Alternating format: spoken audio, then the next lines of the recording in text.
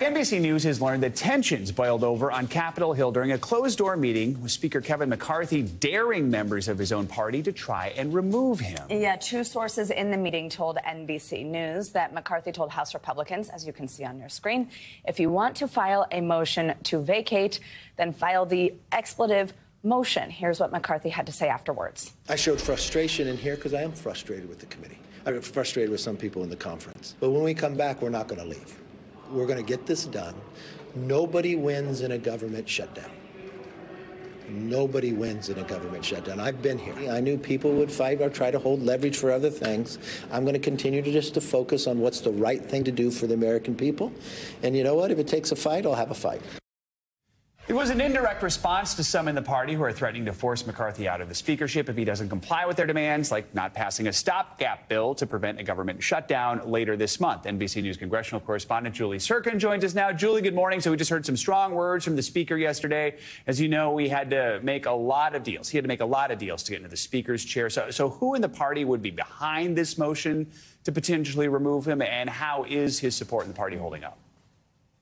Well, the one saving grace for Speaker McCarthy is the fact that there is really no one to replace him. And even those who want to oust him, they know that. So I was at that press conference yesterday when McCarthy told myself and others that he got frustrated. He got heated in this conference meeting that was supposed to be all about impeachment. Obviously, the spending fight played a big part there as well. And look, the biggest threats have been coming from Congressman Matt Gaetz, the representative, a Republican from Florida. He's part of the House Freedom Caucus. He's really one of those conservative members that, by the way, until the 11th hour, made McCarthy go to that 15th route to even get the gavel in the first place. So he's looking to oust McCarthy because he feels like McCarthy has not been honest with his part of the party when it comes to spending, when it comes to impeachment.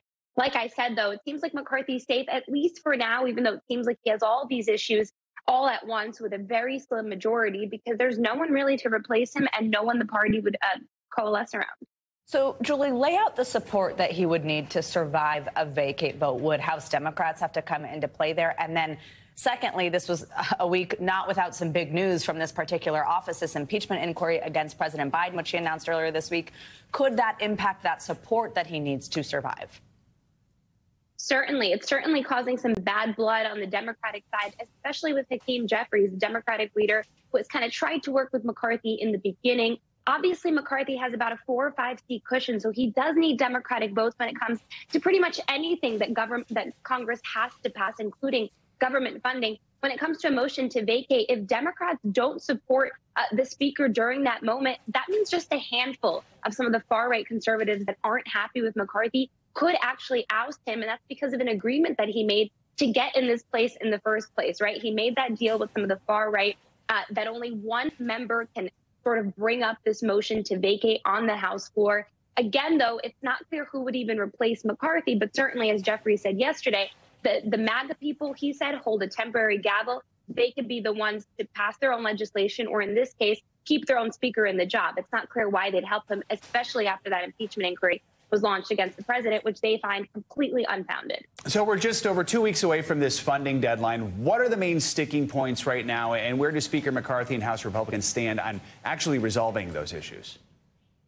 Well, it's pretty much everything. It's such a mess. I was outside the conference meeting yesterday. There are all kinds of ideas being thrown around. Remember, the government shuts down in 14 days from now, just about 2 weeks.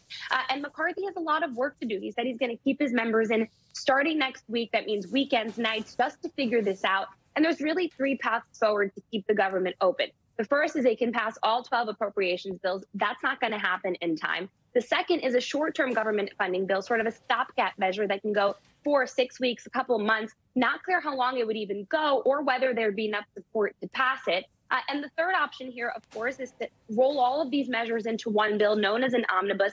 That's a red line pretty much for all conservatives who are battling with McCarthy over spending levels, because it would guarantee that the Democratic-controlled Congress spending levels will be in effect. And that's one of the major sticking points here. Conservatives feel like the deal McCarthy made with President Biden back in May to avoid the debt ceiling crisis is one made of bad blood. They don't want to be a part of it, and they think the spending levels should be much shorter. The other issue here, of course, is Ukraine aid, disaster aid. Will that be rolled into a short-term government funding bill? Only time will tell, but certainly we're getting very close down to the wire here. All right, Julie, thank you so much.